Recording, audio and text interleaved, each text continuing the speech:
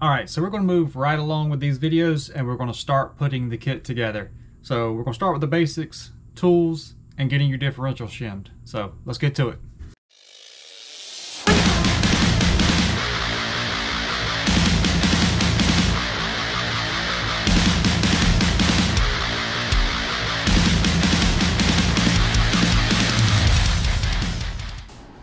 Alright guys, now that you survived building your shocks and your differentials, you can just sit these guys off to the side. You'll need these in just a second, so don't take them too far.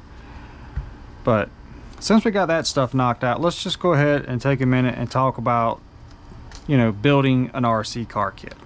Now, do you need to run out and buy really expensive tools? No,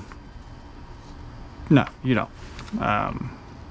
But you're not going to want to build your kit with Allen keys like this or something along those lines. Now, you don't have to get hobby tools. There's plenty of companies that make Allen bits and stuff like that. So for the longest time I bought just a bunch of Allen bits that had a driver itself, and then along the lines I upgraded to a little kit like this. These worked extremely well for me for a long period of time, but with like lower end tools they'll kind of wear out and stuff. Like as you can see with this guy right here, you can turn, I'm holding the screw solid so the screw's not turning, but there's that much play and and the driver fitting inside the screw itself. So that's not good. That's going to lead to your stuff stripping out, and you don't want that. All right, this is a nice hobby grade tool. If you put it this is Huddy, it's I'm assuming up there with the best.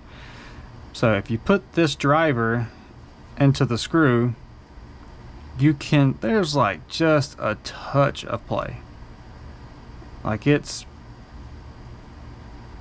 barely moving compared to this one where it was like just walking all over the place.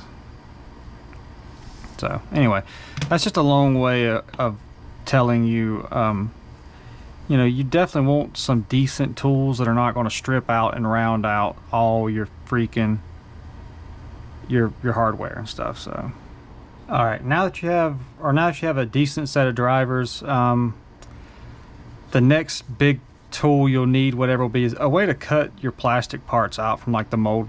You really just don't want to like break this stuff off, because you end up with like a really ugly break. So you need a pair of flush cuts. You can manage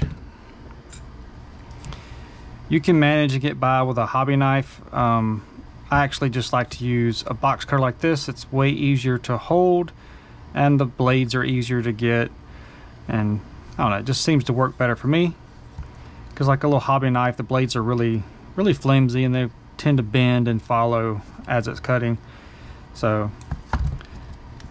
well, the flush cuts, like if a part's rounded like this, I always like to just put them like right on the side of it and push it against the part before I cut the part loose, and you'll end up with a really nice cut. It won't be like anything really jagged or like hanging off or anything like that. So that's kind of what you want to do the same thing. Like I said, this really isn't going to affect the performance. If you get like a little rough snag or something, you can just take your blade and clean it up a little bit. Like I said, you can also like always put, for like these right here, these hold your shock tower or hold your sway bar in to the front of the diff. So I just always I'll put the cut end facing down. Just stupid little things like that to make your kit look a little better.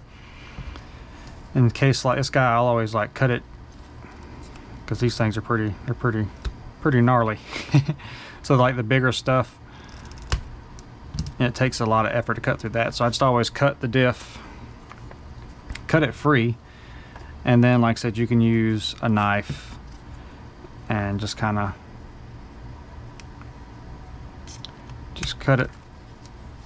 and you'll end up with something better, because sometimes flush cuts will actually do more damage than good. So just be careful and don't cut yourself.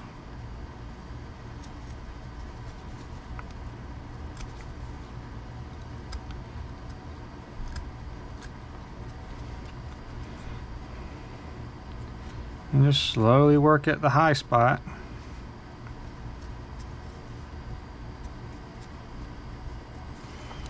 Don't forget to give it one of them across the back to make sure it's not. And you just, I'm saying, you just want it to be nice. You don't want like no big, at least something like that sticking out of there. So, you know, same thing. Take your flush cuts, snip it. If you have any rough, any little edge on it, just kind of clean it up.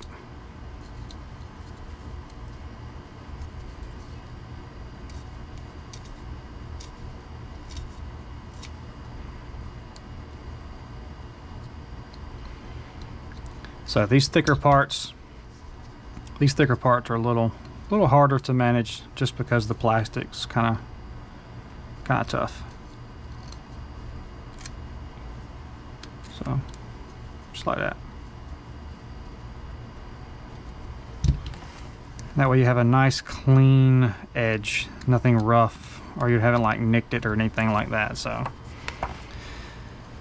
and you got to cut that out too, but it's the same process. You know, you can just take your blade and just put it against your table and force it down and cut it. Yeah, just want to take your time and make sure when you're cutting out all your plastic parts, which there's a lot, that you're actually getting a clean cut and you're making it look the best you can. You know, you spend a lot of money on your kit, you want it to look really good.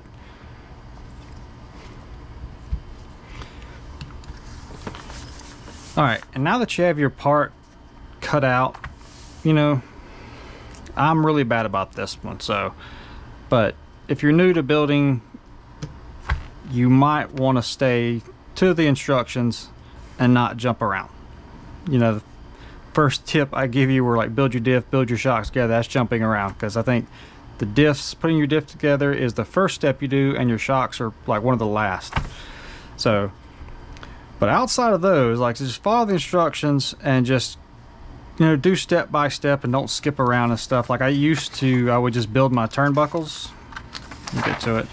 I would just build my turnbuckles and wouldn't adjust them until the end, and then I would do my adjustment and setup and all that stuff. But just go ahead and do it. Just go ahead and get you a set of calipers, which you'll probably need. But just get you a set of calipers. I picked these up from Home Depot, I'm pretty sure. Yes, Home Depot.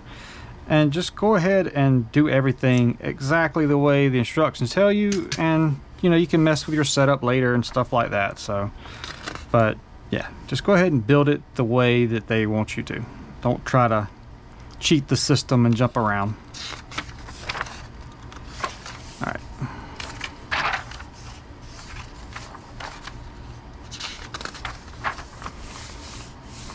All right, now that you have all the parts cut out for the step that you're on, you can go ahead and start assembling everything. So with these diff housings, I like to go ahead and just put one of the bearings on the gear and put the inside bearing in first. It'll help you guide the front bearing, which is really the hard one, or the outside bearing. So when you put this bad boy in there, like, you're not going to be able to push it with your hand. Just stand like that. What I always do is come over to like a table, which I can't do it on my mat, and just kind of like, we'll try. Might want to put something on your hand because this thing's pretty rough. And just push down on it like that, and it will pop into place. So it is definitely, it's definitely an aggressive fit. So yeah, and then go ahead and do the other one.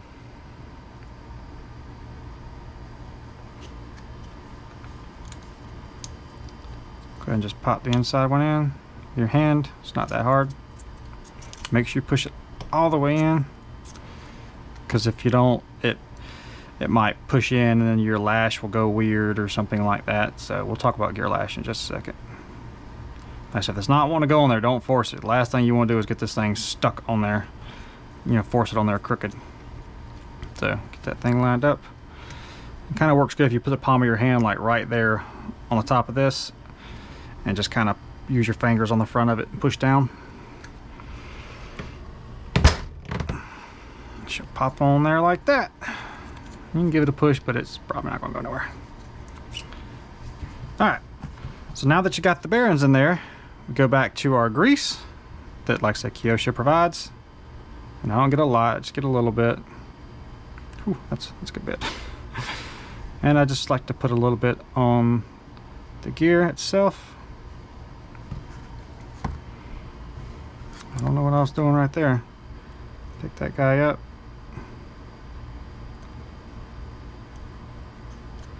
And just slide it through. Grab the other one. Get grease all the way on it.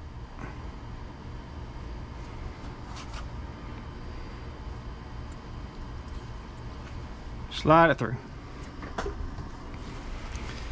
You can wipe your hands off. Wipe the end of the gear off.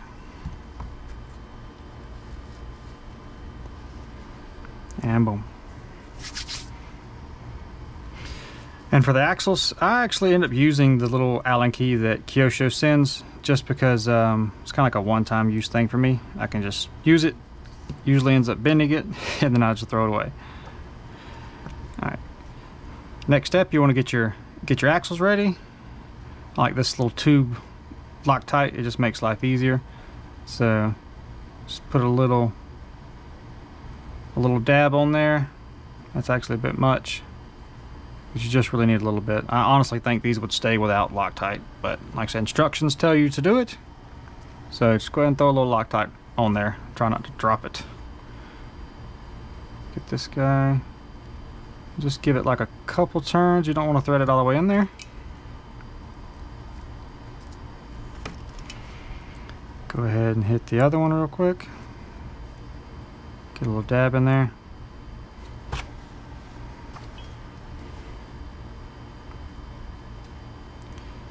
And then same thing, just get it started. Okay, and let me tell you guys, I used to make this mistake all the time. When you're putting your drive shaft on your diff, I used to like put this thing all the way down and I would like loosen it up, and my goal was to have just a little bit of play in it, so it's like slide in and out a little bit, which you don't want at all. You don't want to hold this thing and like, you know, really squeeze down on it, but just put that thing all the way against it, hold it like this, so you got your finger in there on the gear and your finger on the back side of the axle or your drive shaft, whatever. Just hold it together. You don't have to put a lot of pressure. Turn it.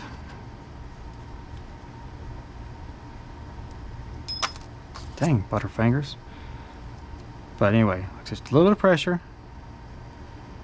Once you get it tight, not tight, just kind of snug it. You want to make sure it doesn't move in and out. Like I said, you don't want it to be on there crazy tight, and like, because you don't want it like collapsing these bearings and causing them to pre-wear because they're running on the side of the race. So now that you've checked it, go ahead and really ugga-dugga that thing on there. You can't tell that, but that's starting to twist. But you want this thing should spin freely without feeling really gritty. If it's gritty and making a lot of noise, you probably have it too tight. But you don't want it, which this is, it's kind of weird. Like if you hold the drive shaft, you'll get a little slop in this joint. But if you hold the joint right there, you don't want any play. You know, you don't want this gear going in and out, because that's going to mess with the lash, your backlash. So now that you got the rear one done, and set that to the side, and go ahead and go to the front one. Slide that bad boy on there. Once again, just hold them together. A little bit of pressure. Check it. It's not moving. Make sure she's spinning good. And now you can give it the old, give her some ugga-duggas. Really crank that sun gun down on there. Like I said, I don't think I would need Loctite. I put them on so tight it's insane. Check it again. That is butter, which is what you want. Now that you got that done, you can move on to the next step. All right, now that you're ready to start putting your differentials together, you can start with either one, it don't matter. This right here is the rear diff. If you lose track of them, you can just grab the diff and spin it like this, and it'll give you a good feel of which one is which. Because you know your rear diff is going to be the softest, so this would kind of help you out if you lost track of them. So grab your shim, slide it on the case side, the side of the case, not the gear side. So what you're trying to do is push this away from your gear in there, so it gives it a little bit of, you know, a little bit of lash, so it's not like digging into each other. Oop, oop. Make sure you're doing the right one. This is the rear diff, so you need the longer drive shaft. So make sure the shim goes down in there.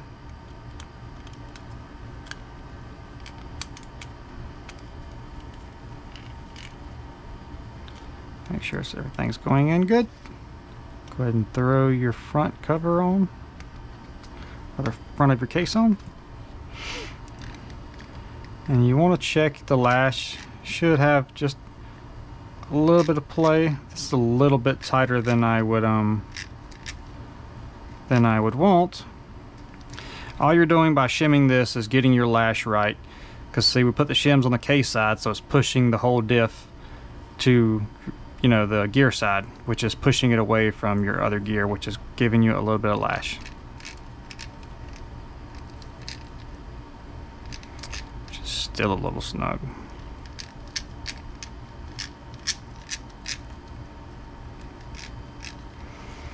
So I've had this issue before where they just seem like they're a little bit tight. But you can hear it's got a little bit in there, but it's still a bit tight. So hopefully it'll loosen up as the car runs. So as it breaks in and everything, hopefully it'll loosen up a little bit. So, but it should be okay. It's just a little tighter than I would normally like, but that's pretty good. I mean, as long as you got a little bit of play. So if you hold the front of it and there's like a little bit of play in it, and it doesn't sound like the gears are like grinding together. Let's do this real quick, I'll show you guys. So if we take the shims off and spin them around to the gear side and then put it back together,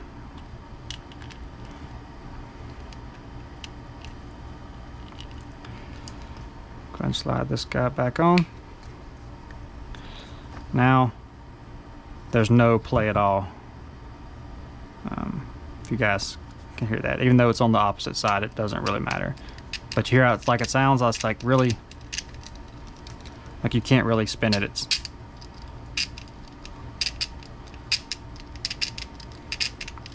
you don't want that. That is definitely too tight. So you want your gears. So if these are your gears, that's what's going on right now. They're like pushing in on each other and not really wanting to turn. So when you're shimming it away from each other, basically opening up and giving yourself that little bit of lash. So that's what you want. You want that little bit of lash. You don't want to be out here to where you got a lot and it's going to tear the teeth up. Same way, don't want it to be in here because it's going to be too tight. It's not going to roll good and it's going to tear your teeth up. So open everything back up. And for some, like I said, I've had KYOSHO cars before and like it seems like they'll be tight. So we'll go ahead and use 2 shims for now. And we'll put this back together the correct way. But as it breaks in, this will be good. Matter of fact, I'll show you guys my process. Once we run the car, I go back and check everything and make sure everything is good. So it's just it's a little tight, but you'll be okay. Got to run her in. I promise you, once that electric power gets a hold of it, it's gonna have some play in it. So it's not too bad. It's a little there, like I said, it's a bit tight. So as you can see, it just spins way easier now. You don't have like that binding that we were getting earlier.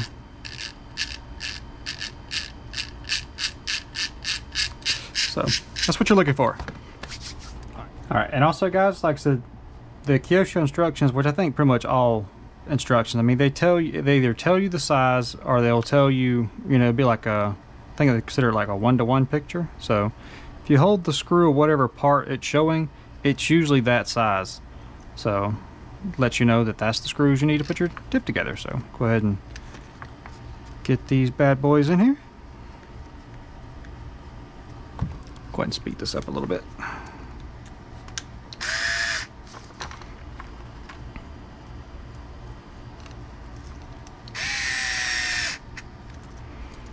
We're on 2, but like I said, I like to just hand tighten stuff so I don't mess around and strip out a brand new diff casing, because it's not going to be good. So once you get it ran down pretty close, then you can just hand tighten it. Get that one snug. Then get this one all the way tight. Don't go crazy on these. Go back, finish that one up. Get it snug. Get this one all the way tight, and then go back and finish this one. Yep. Sweet. Alright guys, I wanted to like stop right there. I'm going to continue making other videos after this, but I thought just the basic information about the tools you need and getting your differentials shimmed correctly would be a good place to make a little video, and just stop right here. Yeah, so we'll move on with building the kit later, but like I said, I just wanted to make the video kind of shorter, because an hour-long video I think is a bit much. So we'll stop right here, and we'll continue with the next video, putting your the car together and all that stuff, and just continue the process of building the electric car, which a little spoiler, whatever, show you guys right here. So a little bit of a video editing magic for you guys. That's the car all assembled. But yeah, for now I'm gonna stop right here, and we'll continue with the rest of the videos as it goes along, putting the car together. So but alright guys, hope you will stay tuned and check out the other videos, and we'll eventually get this thing on the track and get out there and get some runtime very, very soon. But thanks for watching guys, and we'll see you on the next one.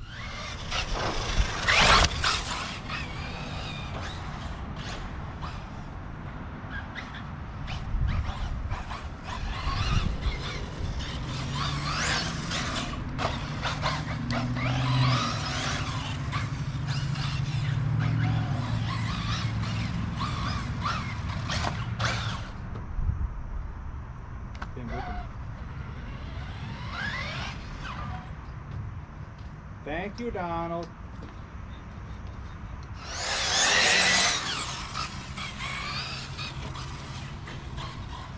Get away from the inside of that picture there. That's fine.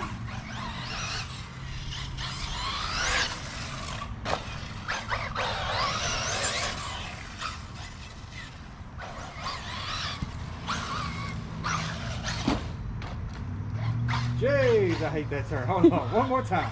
One more time. One clean lap. Here we go, here we go.